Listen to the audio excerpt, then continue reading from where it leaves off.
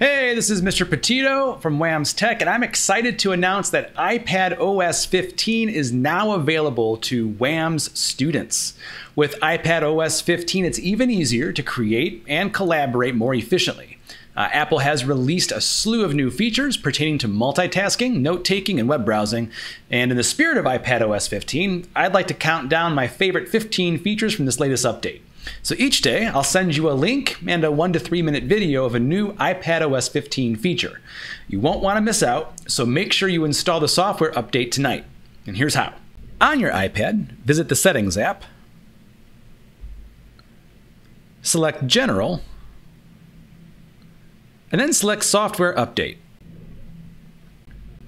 You should see that there's a new iPadOS 14.8 out if you haven't already installed that one.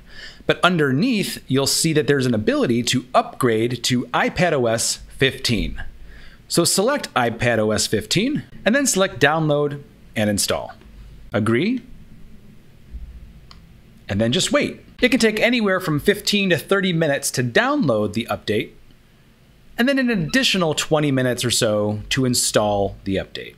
So make sure you're not installing this update during class, but feel free to update as soon as you know that you have time to do so.